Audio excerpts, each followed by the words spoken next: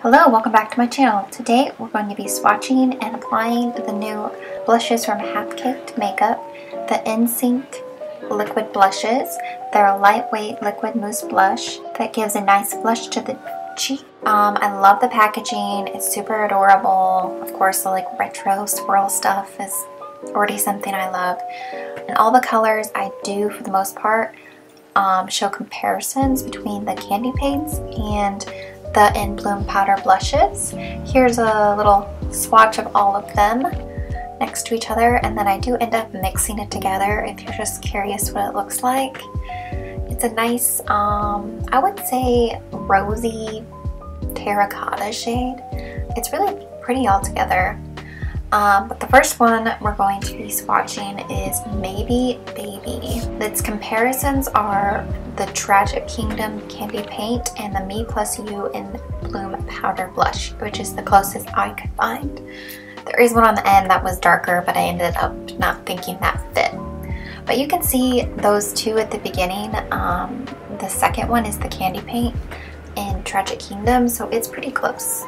So if you already have that and you don't want to get the other one, I mean, you aren't going to miss out too much. They're super blendable and create a nice kind of matte look, I would say. They dry down, but you can always take the corresponding like powder blush and like top it with it, because I feel like that would be nice. Next is New Classic. Its comparison right next to it is A Million of Peaches from the Candy Paint and Freshly Squeezed from the In Bloom Powder Blush. All very peachy coral shades, but just a little darker. I feel like they have some good comparisons there. Next up is the Delicate Drama. Its comparisons are Angel and 4 AM from the Candy Paints, as well as Velvet Tiger. And then the powder one is Day and Night in the In Bloom. The second swatch is Delicate Drama.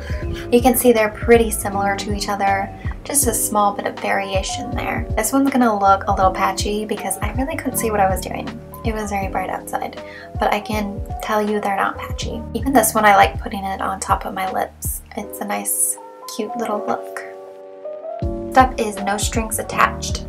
It is the more warm toned one on the right, and then on the left is Brown Sugar, which is more cool toned, I would say.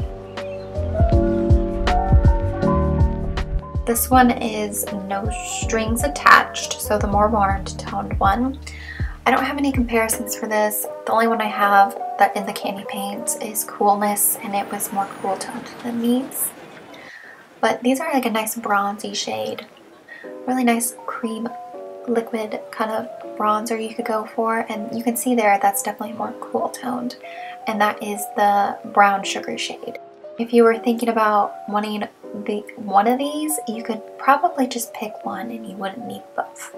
But these are really lightweight and easy to blend together, so if you want to use more than one, that would be fun. I even layered these over powder and it worked okay. So, I mean, there's that. But I hope you enjoyed this little swatch video and comparison video, and I hope I was able to help you decide if you wanted any of this. So don't forget to like, subscribe, and comment below. Bye!